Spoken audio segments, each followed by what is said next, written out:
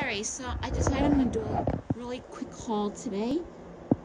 I haven't really gotten to go to any Goodwill stores and do some thrifting, even though I have had off now for 4 days.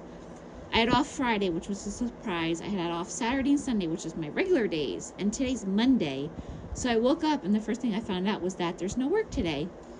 So I'm just going to film this little haul quickly. It's a Masters of the Universe toy, Prince Adam Sky Sled.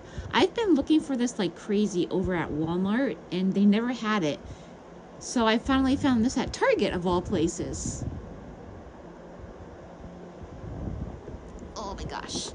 Let me just show you what the back looks like really quick. So of course these toys, I'm just collecting them.